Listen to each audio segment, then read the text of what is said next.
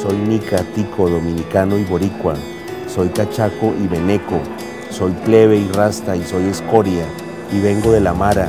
Y soy paraco y traqueto y estoy en la pesada. Soy negro y sambo y cholo, mestizo e indio, o blanco a secas. Estoy enfermo y no sé quién carajo soy. No sé si ya estoy muerto, puede que sí.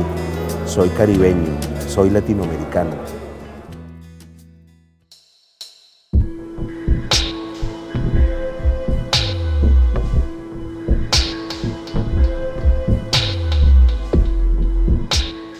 En Necrópolis el lector se va a encontrar con una historia que a su vez incluye muchas otras y que comienza cuando un escritor colombiano, después de haber pasado una larga enfermedad y convaleciente, recibe una invitación a un congreso. Este escritor vive en Roma y sorpresivamente para él es una invitación a un congreso, pero es un congreso de biógrafos. Y entonces él se pregunta si no habrá habido un error, si no habrá habido una confusión, pero al mismo tiempo él quiere como recuperar un poco su vida pasada, anterior a la enfermedad, y decide aceptar la invitación, y se convierte en una especie de obsesión para él además, y va al congreso que es en Jerusalén, y cuando llega a Jerusalén se encuentra con una situación que tampoco él esperaba, y es una ciudad completamente sitiada por la guerra, una ciudad que está siendo bombardeada permanentemente, y en ese marco, en un hotel, en el Hotel Rey David, que es un hotel que existe en la realidad en Jerusalén, se hace el congreso.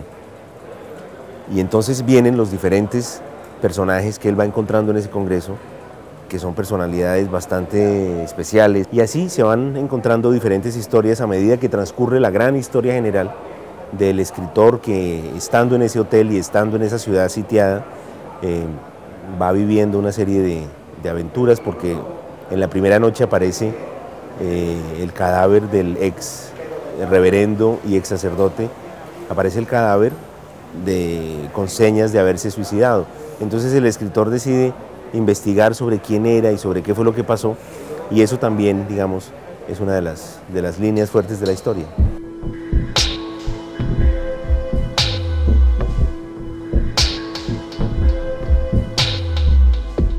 Bueno, el proceso creativo para escribir Necrópolis empezó con un viaje a Jerusalén, en donde, digamos, yo no tenía todavía una idea muy precisa de lo que quería escribir, pero sí sabía que quería escribir algo que ocurriera en esa ciudad. Esa ciudad tiene una magia muy especial. Las religiones monoteístas nacen en esa zona y Jerusalén es su centro. Entonces me parecía que eso era ya de por sí una metáfora muy importante como para empezar a escribir una historia sobre esa ciudad que tuviera que ver obviamente con la muerte, con la inminencia de la muerte.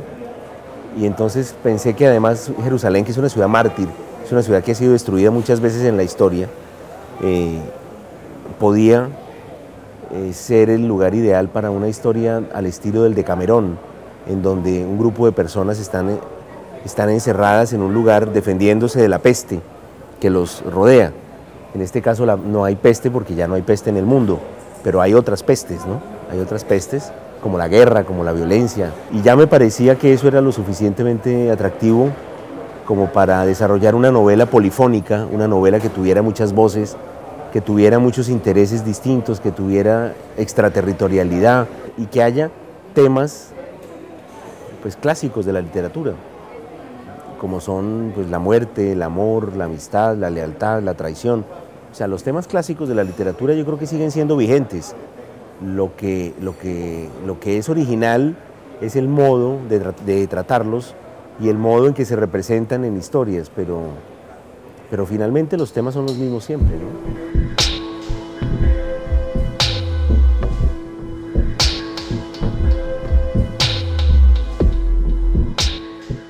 Bueno, a mí me gusta que la literatura, o sea, a mí me gusta que mis libros contengan también elementos literarios y que haga referencia a ellos. Por ejemplo,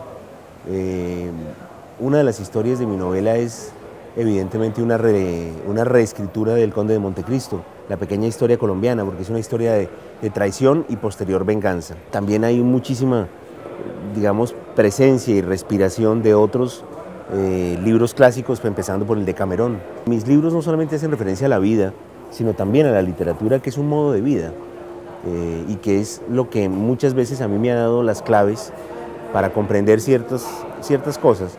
Por eso me gusta que además haya una especie de mapa, de un trazado que permita al lector, si quiere seguir el camino, ir a buscar esos libros, ¿no?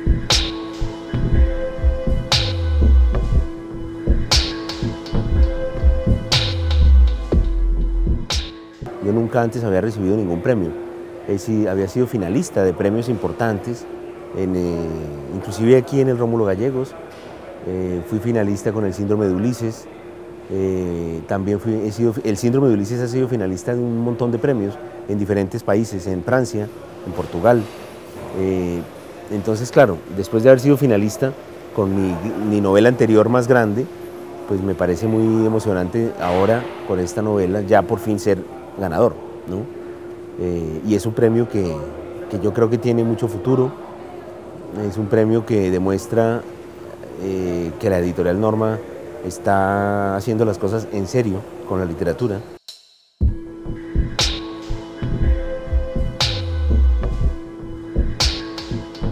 Bueno, la literatura es sin duda una de las actividades humanas más antiguas y que al mismo tiempo le han dado al ser humano más elementos de reflexión, de duda.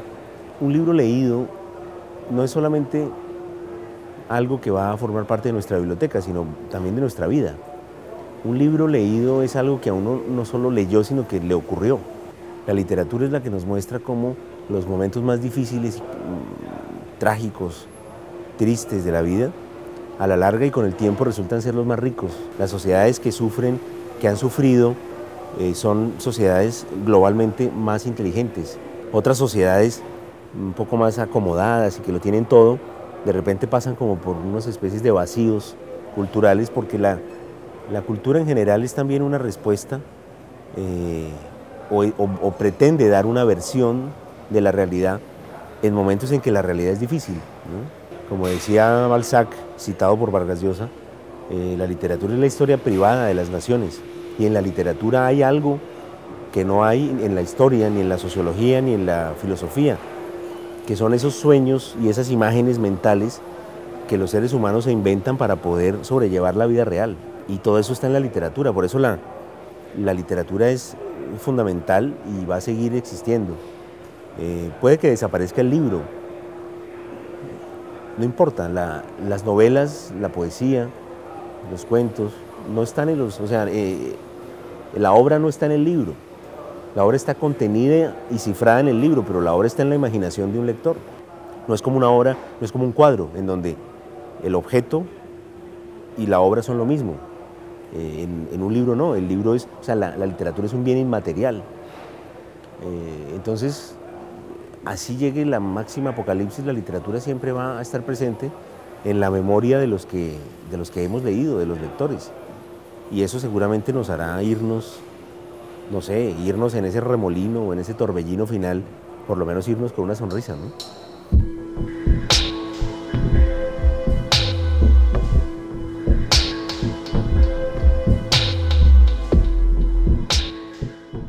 Soy venezolano y nací en Santo Domingo, en un lupanar de alcohólicos dementes que se escondían debajo de las mesas para limpiarse las heridas con la lengua.